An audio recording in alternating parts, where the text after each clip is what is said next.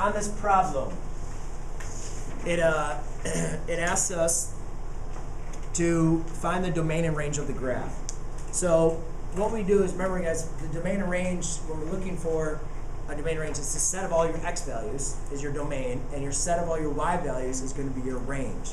So, or at least that are defined for your function.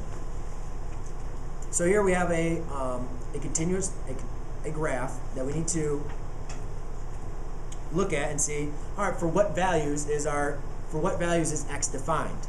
And you could say, well, the only values that I see defined for x are between -4 and 4. Anything outside of there, there's no graph, so there's no, x is not defined. So therefore, I'm going to write my domain is going to be -4 to 4.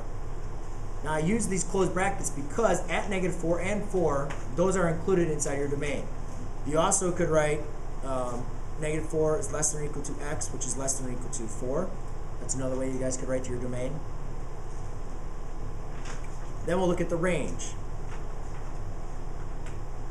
Now my range, if you see, for what values is my range defined? So what values for y is it defined in the graph? Well, if you look, there's no negative values for my y, right? Nothing in the graph is negative for y. So it goes from 0 up to 4. Anything past 4, no y value is defined. So my range is going to be from 0 to 4. Or you could also say 0 is less than or equal to y, which is less than or equal to 4. Alright? Make sure when you're dealing with domain, you're dealing with the x, and when you're dealing with range, you're dealing with the y. So when you're looking at domain and range of a graph, just look for what values is your graph defined for, either coordinate your x or your y, depending on what you're finding in domain range.